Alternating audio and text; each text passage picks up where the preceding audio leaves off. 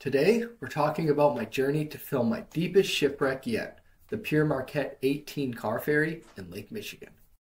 I started by towing my boat from Muskegon, Michigan, through Chicago, which was an absolute nightmare, and up to Port Washington, Wisconsin, where I headed 22 miles offshore in an attempt to film the Pere Marquette 18. The massive railroad car ferry was discovered in 2010 by renowned shipwreck hunting team Ken Merriman and Jerry Eliason in nearly 500 feet of cold, fresh water. It was late November 2021 when I made my first attempt to film the wreck, which lies impaled into the bottom at about a 30-degree angle. Sea conditions were very rough this far offshore and made it difficult to do much. I readied my Blue Eye Robotics ROV and sent it down.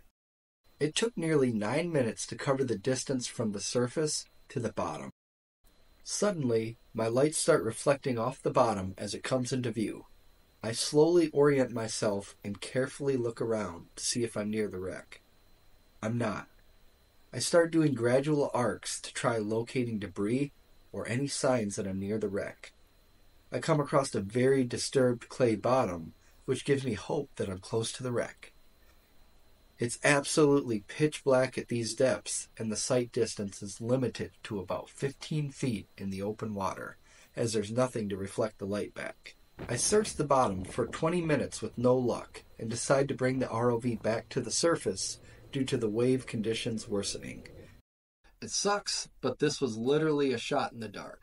I thought about every detail of what had just transpired and the problems I faced on the 6-hour drive home, because that was a very expensive boat ride just to be unsuccessful. Now fast forward to September 2022, 112 years after the ship went down. I had assembled a small team of experts and shipwreck enthusiasts to join on my next trip out to assist. Brendan Balin, Caitlin Zant, and Bob Jake. So the solution to the problem was really quite simple. I would hover over the wreck just as before, and I would verify the target on the sonar, but this time I brought 30 pounds of anchors and 500 feet of yellow poly line. So what I did was lower the anchors and line all the way down to the bottom until I hit it, and then pulled it up just a few feet, tied it off. This gives me a visual reference from the boat all the way to the bottom and allows me to be directly on target. As I neared the bottom for the second attempt, I saw the anchors come into view, but no shipwreck. I slowly turned to the right to look. No shipwreck over there. I slowly turned back and looked to the left. And bam! Shipwreck only 5 feet away at most. The starboard hull and railings of the PM-18 come into view. I cautiously follow the hull and lake bed back to where the wreck is embedded into the bottom. Chaos slowly appears before me, with the pilot house misplaced and actually resting on the back of the wreck, facing backwards, instead of being on the front, facing forward. The main hazard here is snagging my tether on something sharp or grabby and losing my remote-operated vehicle. At this depth, there's very little chance of a recovery. I spend a few minutes exploring at the stern, being very cautious and not getting too brave with my rig, then turn around to head towards the bow. Nearly everywhere I look is destruction, and it's quite difficult in the dark to make out what used to be. The crumpled bow, heavily creased where the pilot house used to sit, is seen here, and it shows the violent impact the ship must have faced as it sank. In fact, the ship impacted the bottom so hard and fast that the bow is still sticking skyward, with 50 feet of water under it. We see a skylight and a stairwell into the bow in this view, and also how the deck has been ripped backwards from its original position, with the anchor capstan slightly dislodged. As I go over the railing on the bow, I head down to get a view of the anchors, still in place, and face this behemoth straight on. It's quite the view. Heading back up, we can see how misshapen the bow is and how it's crushed inward, making it look like a canoe almost. This ship was built in 1902 at a length of 338 feet and a beam of 56 feet. On its last voyage from Ludington, Michigan to Milwaukee, Wisconsin, it was carrying 29 rail cars and 62 passengers and crew. On the port or left side of the wreck, we see lifeboat davits and the roof over the walkway where the lifeboats would have sat. We will unfortunately be seeing this davit again soon. The extreme angle the wreck sits at can clearly be seen here as I look straight onto the side. Lifeboat cradles are visible on the top of the roof. The Pere Marquette 18 was a passenger and freight ship with 50 staterooms for traveling guests and enough space for 30 rail cars. I see my strobe lights on the opposite side of the ship, indicating that I'm directly across from where I came down.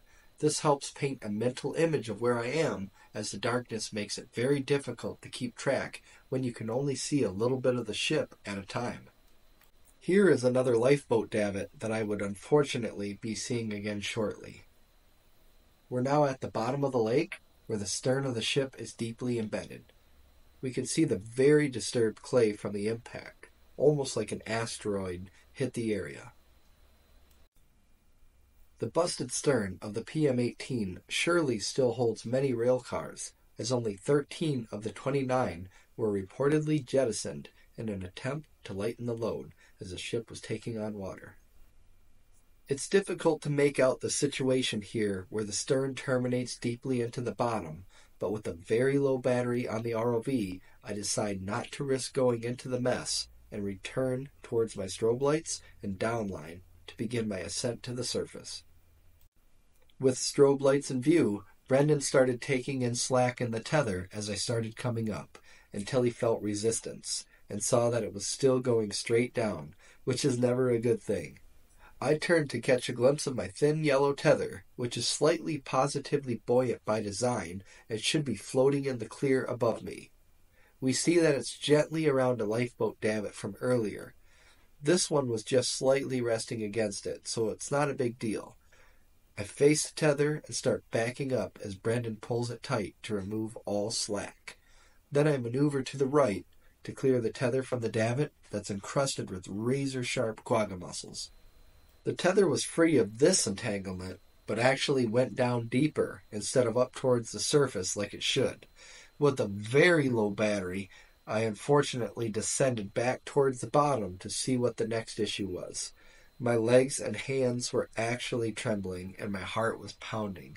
The ROV costs around $16,000, and it's not something I want to buy again in the event of a loss or entanglement with a deep wreck. I was down to only minutes of battery power at the most, so I position the ROV and start trying to tension the line and drive it out from under the obstacle.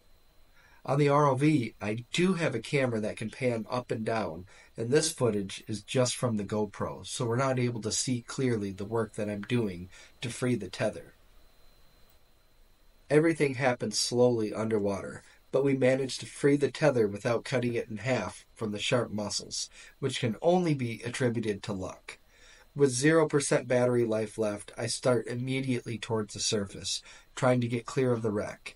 The unit dies shortly after the mighty ship disappears from view, and we haul it in by hand the rest of the way, until it's safely back on board. Alright guys, so I just brought the ROV back up from the Pere Marquette 18. Mission success. My hands are still shaking a little bit. They're pulling in the line, so we had the drop line straight down to the shipwreck, came down right beside it. So things worked out perfectly. We had about an hour on the wreck, checking everything out. We pretty much toured the entire shipwreck. I'm very happy that we're back safely, although we had 2 tangles on some davits. Goal 4 of 4 complete for the year. So thanks guys, see ya. If you like this kind of content, consider becoming a subscriber over on my Facebook page, Blue Eyes Below, for exclusive behind the scenes content. Or consider buying a sticker pack over on my Facebook store, which helps fund future adventures and videos like this. Thanks for tuning in and joining me on this adventure.